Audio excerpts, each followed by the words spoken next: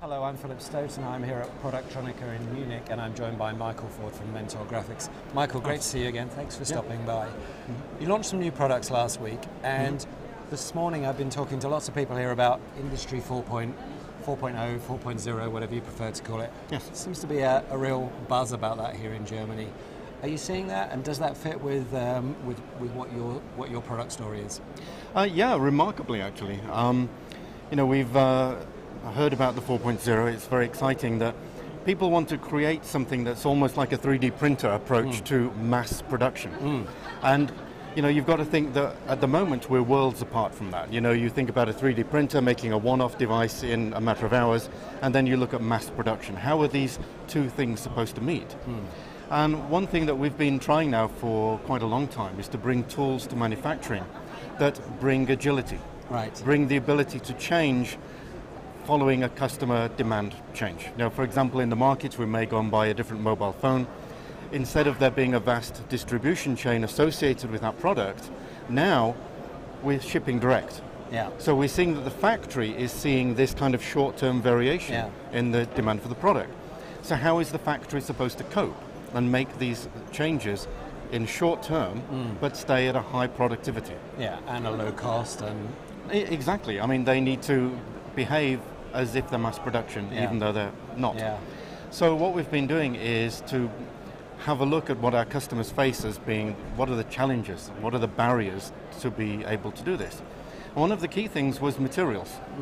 And they said, look, we've got machines on the shop floor, they sometimes ran out of materials unexpectedly. So, the kind of quick reaction was to say, okay, bring more materials out, prepare more and more and more. But this is actually strangling us now. Because we're not able to change. Every time we need to change, we have to move all of these materials and rebook them back into the warehouse. It's ridiculous. So they said, go and talk to our supply chain guys, because ERP tools, we've spent a lot of money on them. They work very well to a point. And that point in manufacturing for electronics is quite a far distance from the actual shop floor. So we worked it out that what we need to do is to provide a kind of missing link. So this is what our two new products are about. It's being able to provide this link between the shop floor and the supply chain. So imagine, for example, the customer comes to you, and this is, like Industry 4.0, this is my schedule of what I would like you to build today. So planning and ERP need to make a decision. Can I make this product instead of that product that I was going to make? How to make that choice? It's depending on the accurate understanding of what physical materials I've got available, being able to introduce the product so quickly onto that line and supply the materials immediately. So the knowledge has to be based on an accurate understanding of each material. These can be in the warehouse. These can be in managed shop floor point of view stores. They could be just lying around the shop floor having been taken off the machines. Unless you can pinpoint every single one of them, you don't have a decision.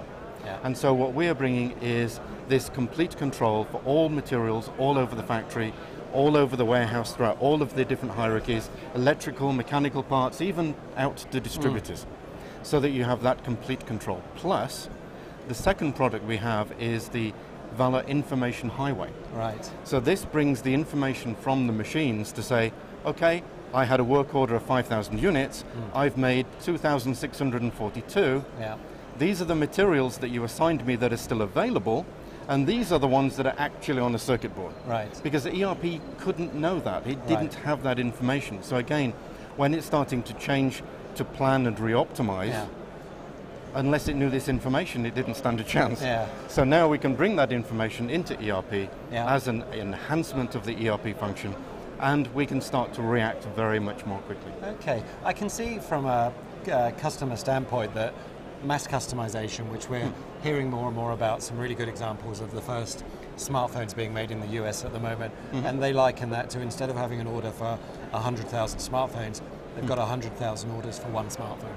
So it changes the whole dynamic for them. They're still making the same thing, but they're allowing that to be unique, and they're fulfilling within a number of days, sometimes within a number of hours. So there's different challenges there. But from the other side, from the equipment and the technology that is enabling that, what technologies are there that make that easier? Is RFID one of the areas that's adding to that process? Yeah, potentially it can be. I mean, from what we saw of Industry 4.0, you've got an RFID tag that attaches to, I think the example this morning we heard in the speech here was about mixing muesli. You know, you have all the different ingredients. And it's a great concept. You attach a unique device ID to something, you define on it what this product is supposed to be.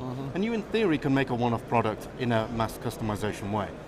And I think for a lot of the simple industrial processes, we already have the technology to do that. It's a matter of putting it all together. If you, however, think about a complex process like electronics, now in the manufacturing we know that we have to retain the efficiency of the machine. So when you change from product one to another, you don't want to be changing materials. So you have common materials. But how many feeders do you need for all of the common materials, for all of the variants that you want? And so this is another example of a tool that possibly is special for electronics rather than the others that will implement 4.0. What you need to do is to take, I have these family setups, these materials, and here is my demand for the customer today, defined by my RFID tags.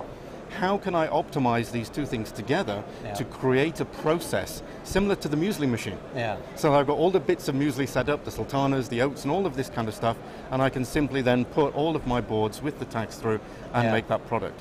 So there's an extra little piece that I think is necessary for electronics, and that is the intelligence to provide this kind of optimization for the actual plan.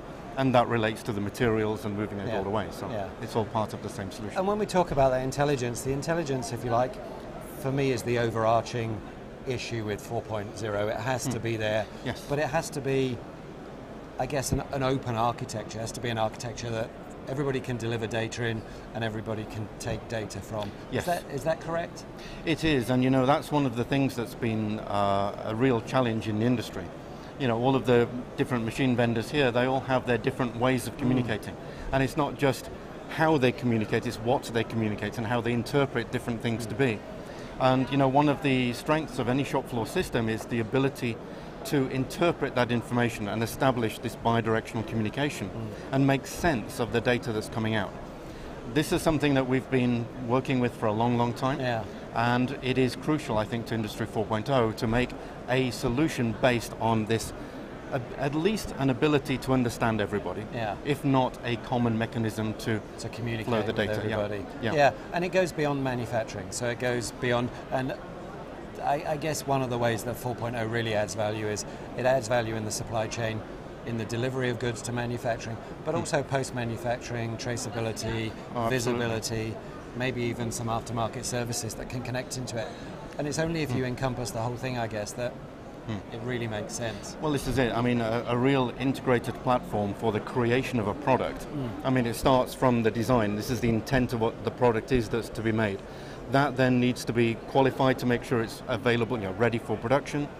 When we set up all the processes, we need to then map the key elements that each process will do to that board.